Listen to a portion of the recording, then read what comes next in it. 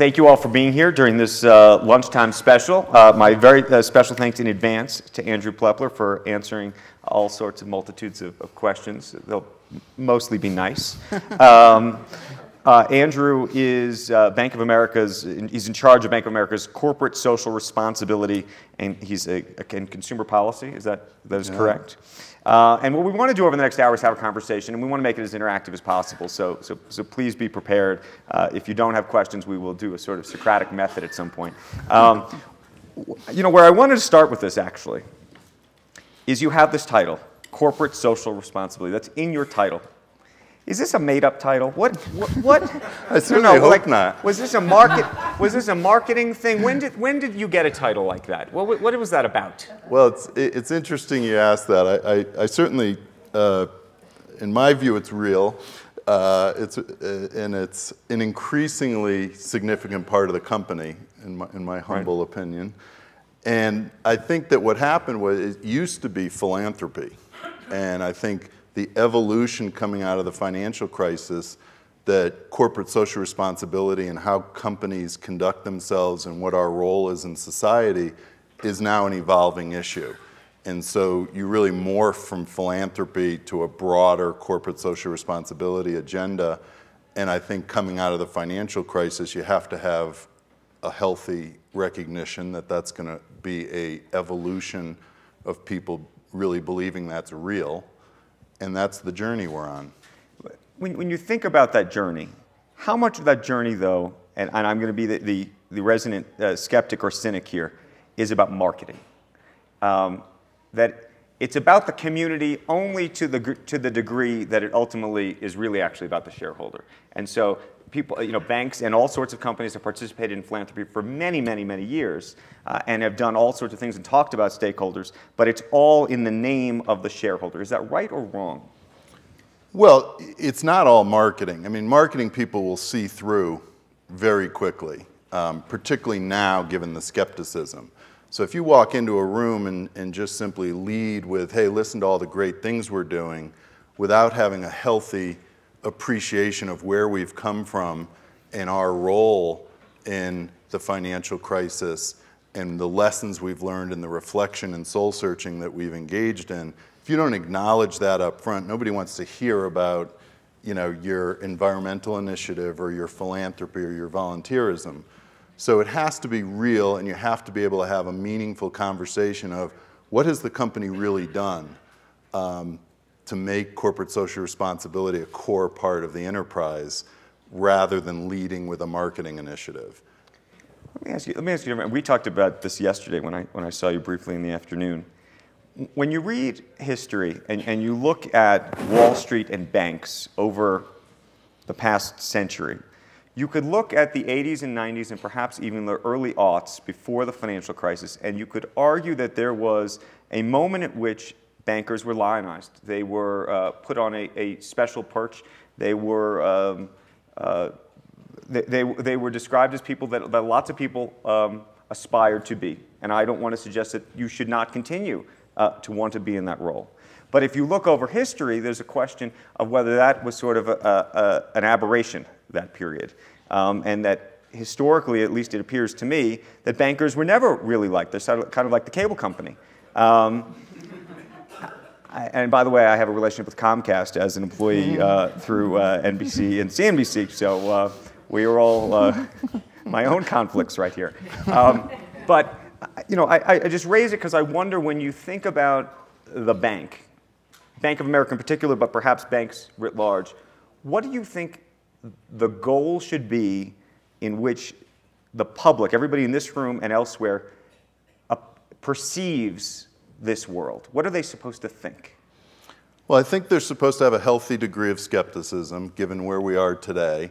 I don't think we were probably as great as we were when we were lionized, and I don't think we're as bad as we are today when we're looked at as a pariah. And I think the encouraging thing today is that it is viewed as good for the business to get this right. And an earlier session with Keith Banks, my colleague at Bank of America, talked about 75% of millennials thinking about social values-based investing They want to put their money in companies that are practicing good corporate social responsibility. So there is now a blending of shareholder value and good behavior and good governance that is core to how the company is run. And do you think those things are intrinsically linked? Meaning, I go back and think about sort of the Jack Welch era, and also this sense of shareholder value to some degree at all costs, right? And we lived through that, and everybody focused on shareholder value, shareholder value, shareholder value. There are now investment funds out there that are looking at social responsibility and other types of metrics, if you will. But the question that I imagine, if you are a pension fund manager, or frankly, anybody who's looking for a yield, if you will, they're trying to find companies that not only have the shareholder value, but actually will have the highest returns. And so the question is, can you get high returns and do shareholder value or social responsibility, if you will, at the same time? Yeah, I think you have to today. I mean, I think you're not going to be successful if you don't get the returns. And I don't think you're going to get the returns if you're not a responsible company. So we have suffered through, at Bank of America certainly, the reputation hit that we've taken over the last 5 years has been devastating to the company. And in the eyes of shareholders, in the eyes of the public sector and the media, Right. I mean, how many days are you on air talking about our challenges and our own employees? The morale at the company has not been great over the last 5 years. You cannot be successful if you're going to retain and attract the best talent at a place with bad morale. And I think today, particularly with young people looking for a place to work, they want to know that you're getting this right. And so, if it's employees you're talking about, if it's your reputation amongst countless stakeholders in the investor community, they're all thinking about these issues. And if you don't get any one of these right, you're going to suffer as a company. I truly believe that. Over the past 5 years, what would you say is the biggest shift? And in terms of how did you approach it? What did you say to yourself? Well, I think that there's a realization that these issues are long-term issues. So, and I think there's a recognition that it is no longer just, hey, these corporate social responsibilities over there, these guys do philanthropy, and when we need a... So how did your job, you came to the bank in 2003. Right. So how has your job changed? Well, it used to be just philanthropy and volunteerism. This whole CSR notion of running a portfolio that includes meeting with the consumer business on a weekly basis, understanding how are we thinking about fees, Right. how are we thinking about overdraft fees. So do you walk in and you say, no, you can't charge the overdraft? How does that work? Well, it's a dialogue, I would say. It's a journey. And that's what's good. There was a great, Joe Nocera wrote a great column yesterday about the emerging culture at Ford and how they would have these weekly meetings. Alan Mulady would have, when he'd call his senior execs, and they'd all say, everything's great. He said, we're losing billions of dollars. How the hell can everything be great? And finally, Mark Fields, who's now going to be the CEO, stood up, raised his hand, and started talking about the challenges and having real debate internally in the company. Ford righted itself, and his point in the column was, GM doesn't yet have that culture. And I think our culture is now, we do have that debate. So I go sit at the consumer table, I sit at the mortgage company table, which is pleasant, and we have honest debate about whether we should be doing more on loan modifications. We got way ahead of the industry on overdraft fees. I don't want to get into the weeds after everybody's had hot dogs and they'll all fall asleep. But we got out ahead of the industry in terms of being consumer-friendly practices on overdraft fees. Gave up short-term revenue, but over the long term, did what I think is right for the customer and right for the company. I just want to know how that conversation goes, because I imagine somebody sitting there saying, if we don't do these overdraft fees, this is going to cost us X, $500 million, $1 billion, whatever more. What's the number? You probably know off the top of your head. I'm not going to tell you. And they'd be in the deal book column. And but you look at those numbers, and you're probably arguing to them, long term we're gonna get this money back. we're going to get this money. So are you making an economic argument to them? How do you? Yeah, I'm making an economic argument. And again, these guys are saying, look, the investor, we got to go in front of analysts who are going to say, how much is this costing? And, it's really customer choice. If people want to overdraft, they're prepared to pay that fee, be transparent. And then people like me are saying, I've brought consumer advocacy groups into the company in front of those executives to say, here's why we view, you say you're going to be transparent and no hidden fees and not be punitive to your customers. This doesn't live those principles. Right. You guys need to make a change. And in the end, for us, that debate won the day. Doesn't win the day every time, but I think Brian Moynihan has made a stake in the ground around customer first. Right.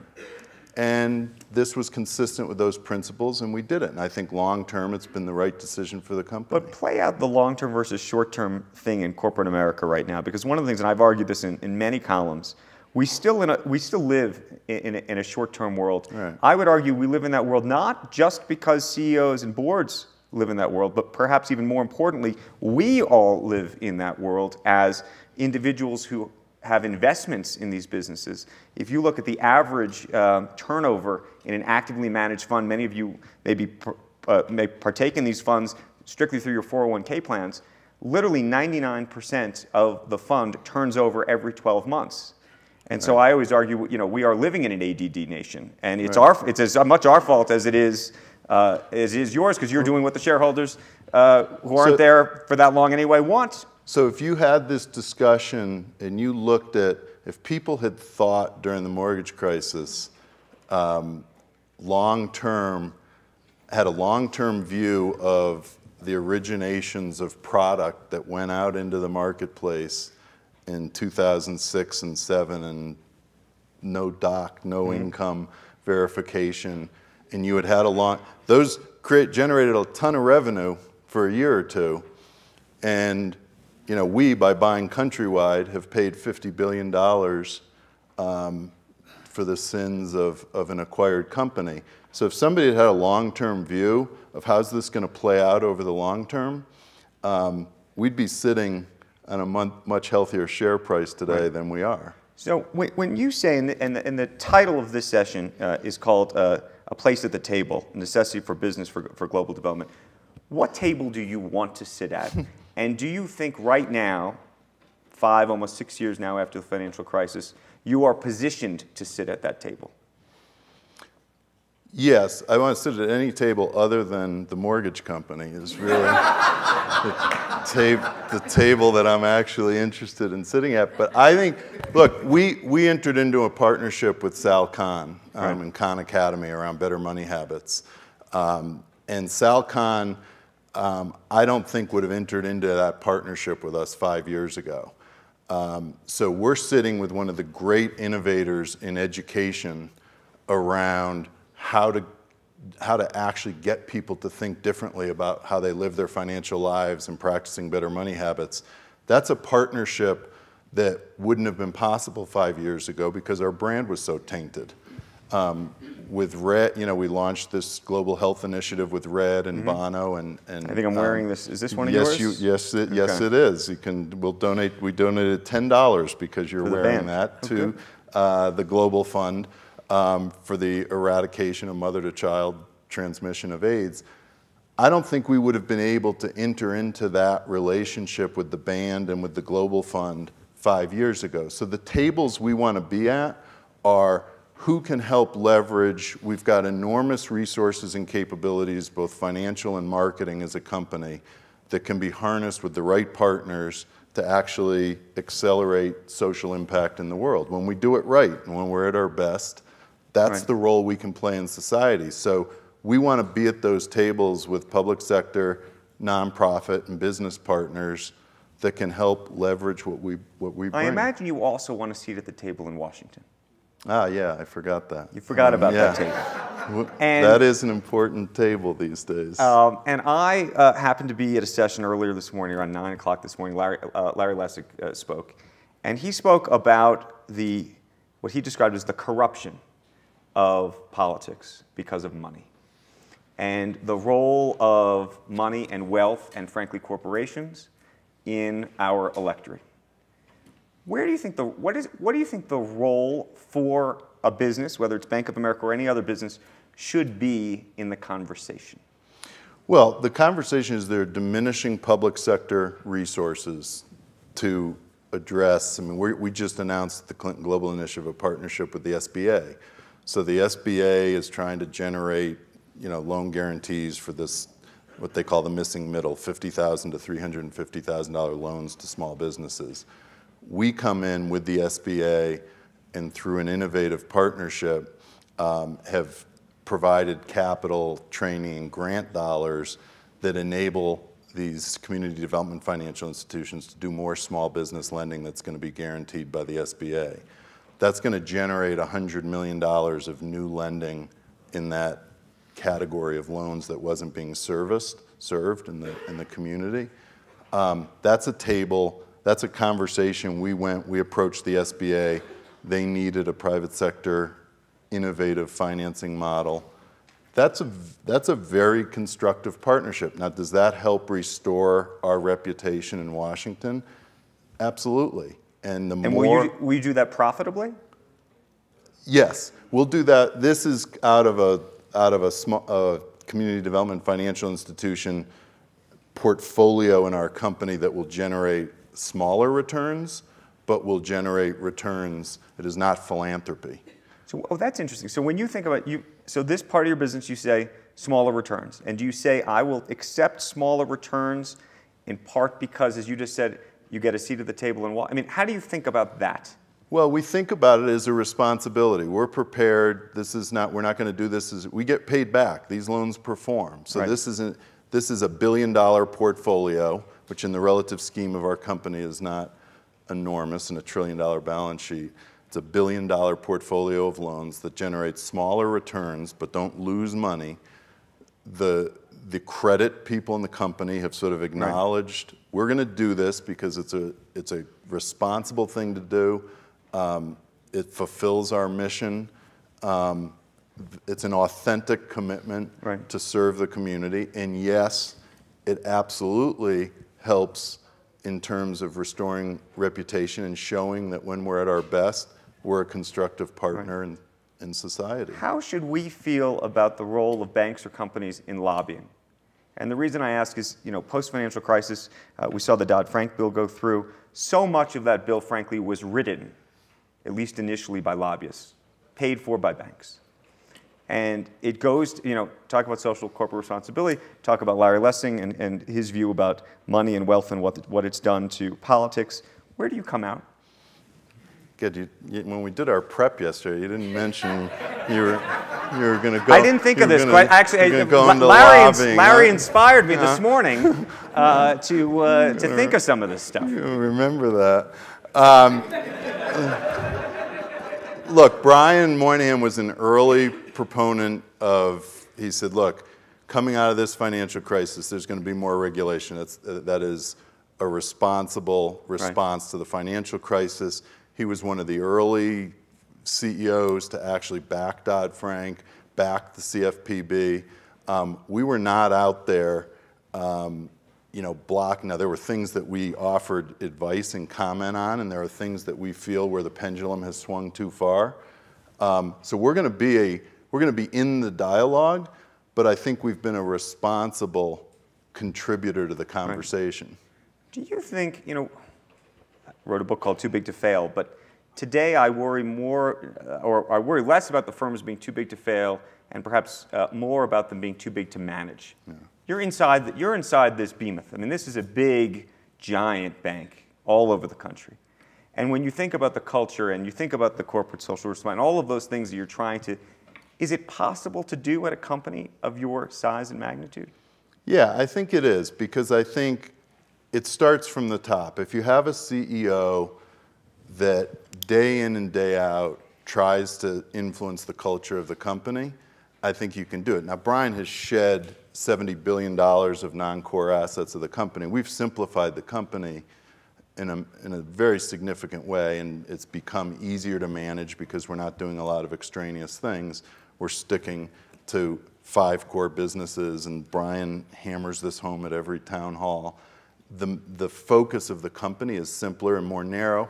Is it big? Yeah, it's still 230,000 employees, it's still an enormous place, and it's complicated, and it's not probably as nimble as it could be. But we continue to try and simplify the company so that it's easier to manage. But if you get the culture right, I think the size becomes less of an influence. If the culture is poisonous, the company's not going to adhere to these principles and values. If the culture's right, and I think it is today under Brian's leadership, then I think everybody feeds off of that. Right. You touch the consumer portion of the world, I think, for the most part. So you touch the worlds of mortgages, as we discussed, overdraft fees if you have a consumer product. Then there's the investment banking product. They're the traders. Do you talk to them about corporate social responsibility? I do. And what does that mean? When I get invited to their meetings, it's a harder conversation. But I'll tell you something. In the corporate bank, there's a municipal finance team, public finance team. They're enormously interested in this stuff right now because they're going to large bond issuances, RFPs, and they're getting asked these questions. What's your philosophy on corporate social responsibility? As we're deciding who's going to issue these bonds in public finance or municipal finance or hospitals or universities.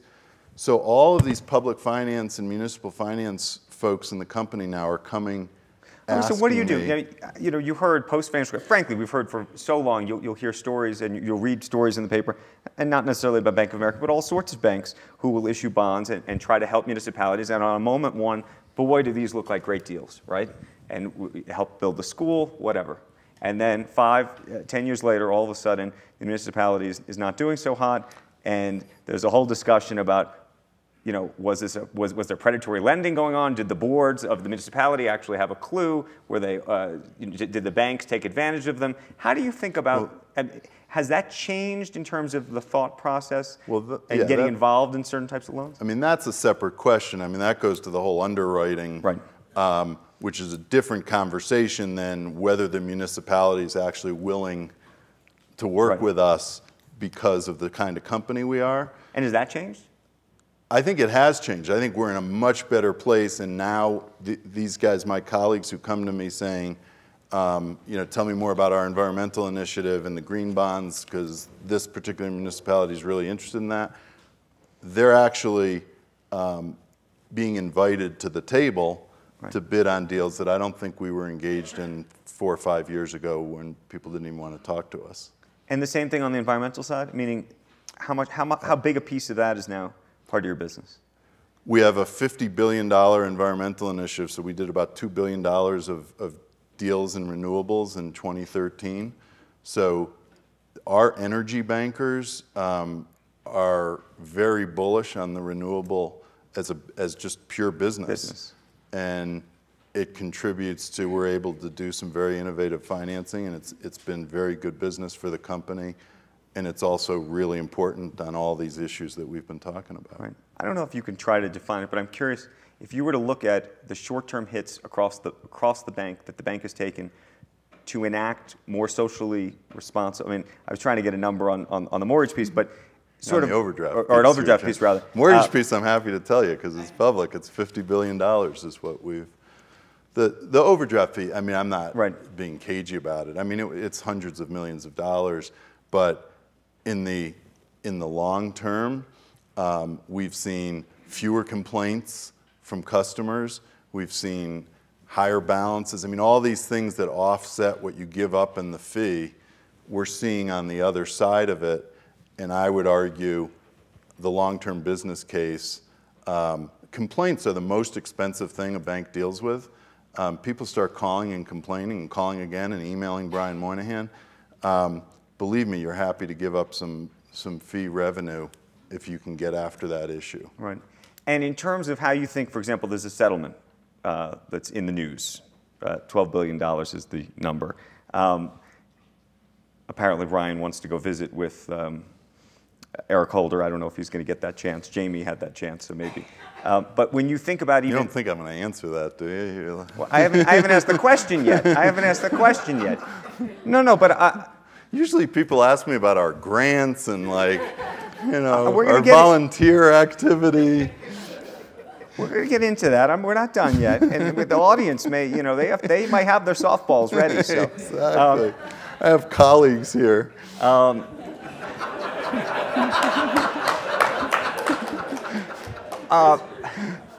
No, but I guess what I was going to say is when you think about, for example, you're talking about the mortgage issue, and there's going to be this big settlement of some sort, whatever the number is, I don't know, and I won't even ask you to comment on that piece of it.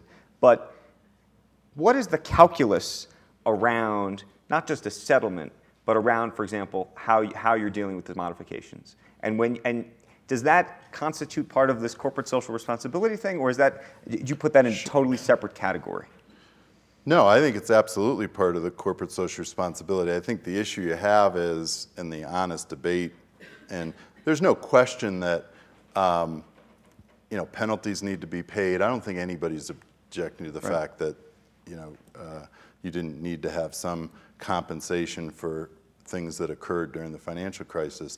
I think the position of the company at this point is how many different lawsuits can you pay for the same sins of an acquired company, and reasonable minds can differ over that. I think we're feeling a little fatigue, obviously, from it, and at what point do you begin to look forward in terms of allowing the company to unleash all of the positive things that we can do in society if you're still fighting, how long can you still fight the battles of the past? I get it that people feel that there hasn't been sufficient, penalties paid and that people haven't gone to jail. When do you think that'll change?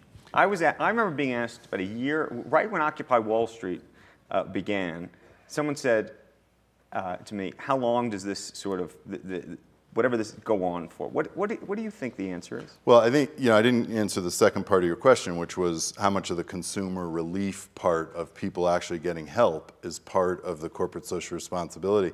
I think as part of any settlement, there's a large part, and I think we're very committed to this part, which is getting every person who can be saved a loan modification. Any person who has the ability to pay or ability to stay in their home should get, and we should absolutely do everything we can and commit every resource we can to, to get those modifications done. I think the part then, the more punitive aspects of any settlement are what become more challenging.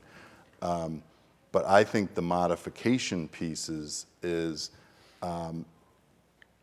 we're still putting enormous resources behind it. When do people stop talking about it?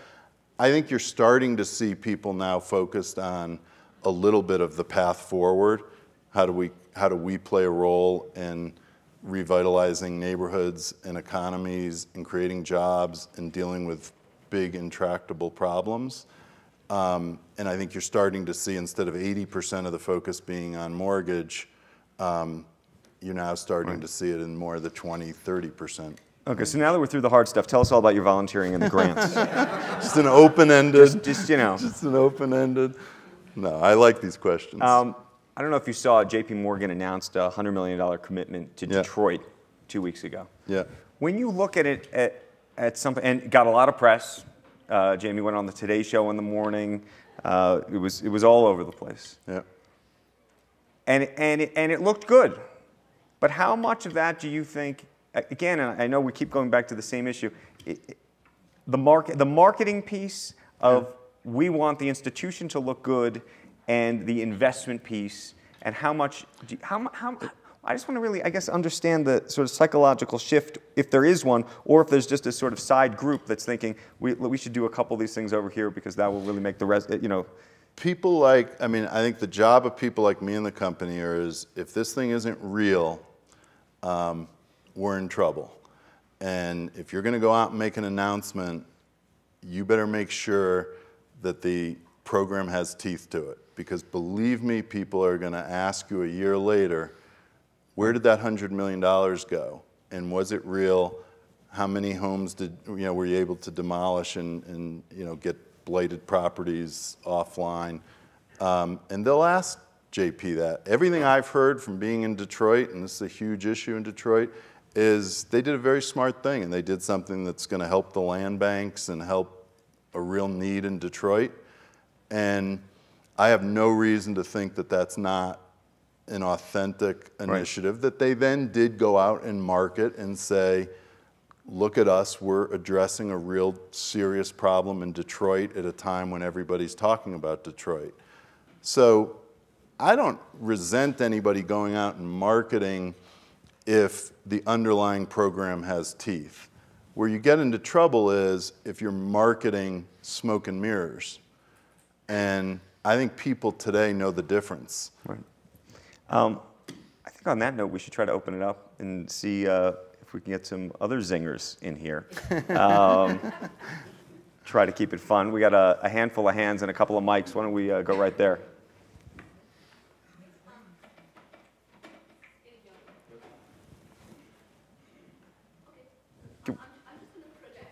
You project and I'll repeat.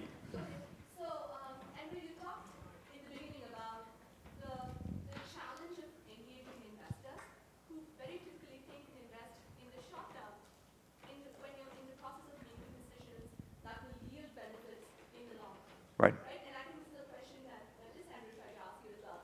So how do you make that argument to investors? And my follow-up question is, how significantly is Merrill Lynch doing that? Like, how significantly is Merrill Lynch integrating long-term thinking as a part of its investment analytics? This was a long-term versus short-term question, and how do you get investors to buy into the longer term, and specifically, how is this working in the context of Merrill Lynch? Well, I think Keith Banks talked this morning about a study of high net worth individuals that U.S. Trust did a survey and that saw that these millennials are very willing to think long term in their values-based investing. And the millennials don't have a lot of money.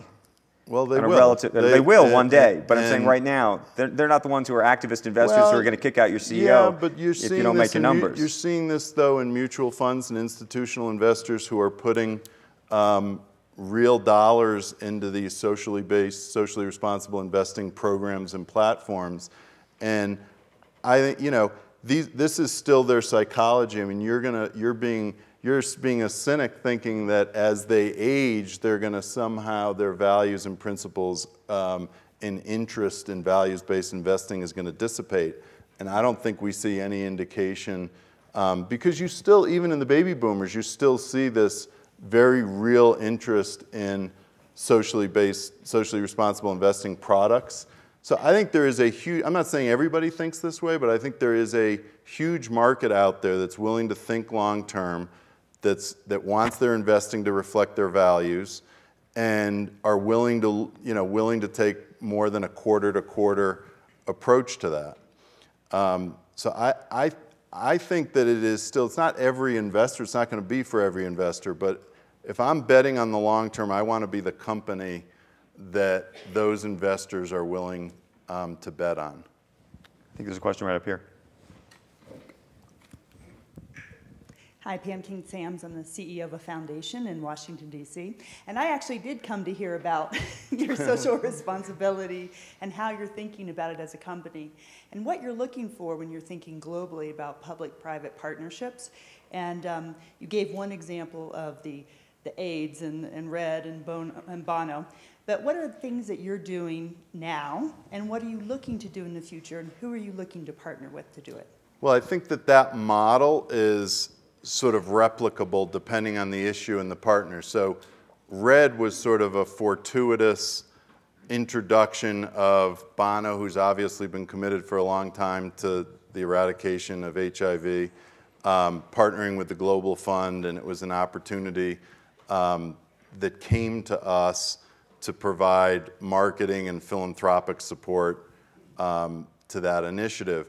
So I think we think opportunistically about issue areas that are relevant in local markets across the globe, whether that's global health, whether that's the environment is obviously a huge focus for us, and sustainability, and increasingly hunger, globally are issues where we've identified partners with, in the environmental space, it's largely around businesses. And where's the where's the real investment to make renewables come to life? Where are those opportunities? So the partners aren't going to always be nonprofits. They're going to be businesses, and they're going to be public sector partners.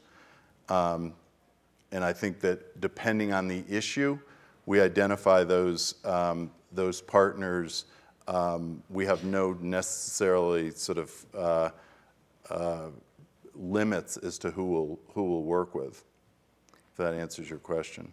I think we have a question over here. Before we do that, real quick, social bonds. We haven't really talked about social bonds. Are social bonds real? Are they here to stay? Again, is that a marketing gimmick? The Gates Foundation has done a number of them now, I believe with one of your competitors. Yeah, they did. Yeah. But this idea that a foundation will effectively backstop a bond. That's not sustainable. If you're going to need foundations to backstop the bond, we should explain to the audience, for those uninitiated. I can do it or you can. Go right ahead. I think the best way to explain it is, for example, in the Gates Foundation situation, they have backstopped a specific series of bonds such that your losses are covered. First losses will be picked First up losses by are covered by the philanthropic foundation, dollars. and as a result, but your gains are also capped. Right. On the other end. Right. Is that going to become a trend? Is that a one-off? What do you think of? I think that it's got to be market-based to actually reach any kind of scale. So the one that we did in New York does not have philanthropic backstop. So it's all private investor dollars, $13 million bond issuance to deal with recidivism in New York. And if it actually lowers the public sector cost to dealing with recidivism, the investors are going to get a return. If it doesn't, they're not going to get a return. But I think that's going to be the model. If you really deal with the ability to lower public sector dollars being put into some of these social issues, there will be a market for those bonds. But I don't think the model where you need philanthropic dollars to absorb the first loss. But is the municipality in that case, is New York City guaranteeing any of that? No. So it's completely and utterly market-based? Absolutely, yeah. Okay, I think there was a question right over here. Yes, sir. Yeah. Since we live in a global economy, and since our best ideas are being regularly stolen by people around the planet, why is it that this particular notion of financial responsible investing hasn't been picked up much outside of the United States and Canada? And then the second part of my question is that if that's true, does that put us in some kind of competitive disadvantage? Yeah, I think I would disagree a little bit that it hasn't been picked up. I mean, in the UK right now, there's actually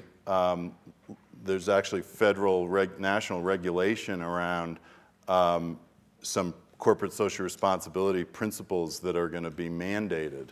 And I don't know everything. I mean, it's still new and it's not even effective yet. But there's an enormous sort of movement in the UK around taking corporate social responsibility and actually putting it into regulations. In India now, we've got, there's a mandate that certain percentage of profits be invested philanthropically, which we're starting to have to deal with, and how they define your profits in India. But I think you're actually starting to see this now emerge with outside of the US, and I would argue that Europe is actually ahead of us in some of these principles. Would you advocate for some of the things they're doing in India, or when you say you're having to deal with them? Well, I think the philanthropic, again, I don't want to get myself in trouble with the national government of India, but I think that I'm not a big believer in the mandating of a percentage of dollars that go to philanthropy. I think that's operationally very complex. I like to see the fact that I think in the marketplace, the companies who get this right and do it right are going to be successful. And I think that's a more scalable model for this. think we had a question right over here. Yes, sir. Hi, Jason Saul. I had a question regarding measurement, and how do you measure the impact of what you're doing in two ways? One, the social impact and show meaningful return, but then how do you measure the link to financial performance? So for shareholders or CEOs, like we're spending all this money, how do we actually show that this isn't just a nice thing to do, or it's in some obtuse, 3 times removed, far-reaching way, impacting our reputation, but how do we actually quantify the value that you're creating through the work you do? Yeah, it's a great question. It's obviously the most difficult question we get, the one we struggle with, because our individual contribution to some of these issues is very hard to isolate, particularly in philanthropy. If you're one of 100 funders of an initiative, it's really very hard to get at what was your contribution to the success or failure of a particular initiative. So we struggle with that, I'd readily confess. I think where you're starting, some of these behavioral economics models, I think, are encouraging. I mean, we just met with these guys from Ideas 42 about how you can measure better financial savings and better financial money habits, because that's a big initiative of ours, and whether you can actually see whether people who watch some of these videos start saving or start changing their behaviors.